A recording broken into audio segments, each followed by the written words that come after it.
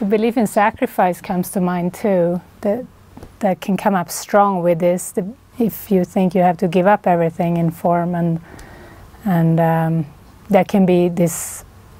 Yeah, there's a huge belief in sacrifice in the mind. There's a huge belief that you give up something that's real, and that's very scary. And then you hold on even harder, to it.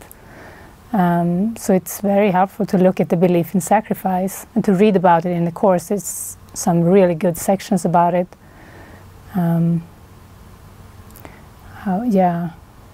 I used to have that real strong belief in sacrifice and of losing the ones that I love. That they're going to be taken away. I'm going to lose them. And David always kept saying, "It's just you have to just look at the belief in sacrifice."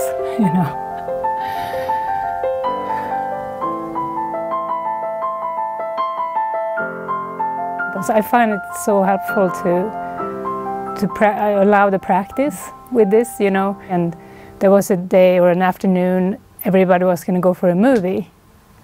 And I was I had started to have those experiences of probably chakra open or whatever, like the spirit, maybe some of you feel it when you meditate, this energy, and I felt it in my whole head.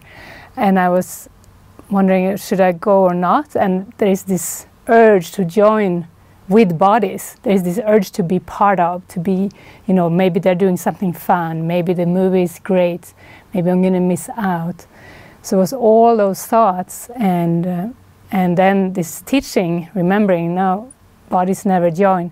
And then David comes in with this beautiful, helpful thing to me. He said,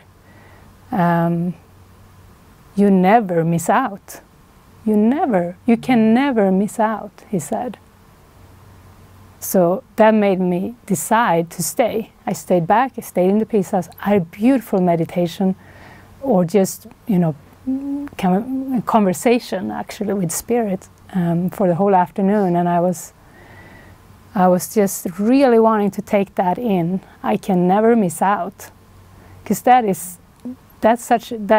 ties into the belief in sacrifice so strongly, that okay, I sacrifice, and when you see other bodies, other people having fun, and you observe it, instead of seeing it as outside of you, see it as your thoughts. Oh, there is joy, because you have joy in your mind and you perceive what you believe. It's not, the ego's interpretation is that you're outside, you miss out. That's not the spirit's interpretation. The spirit's interpretation is there are no bodies, actually.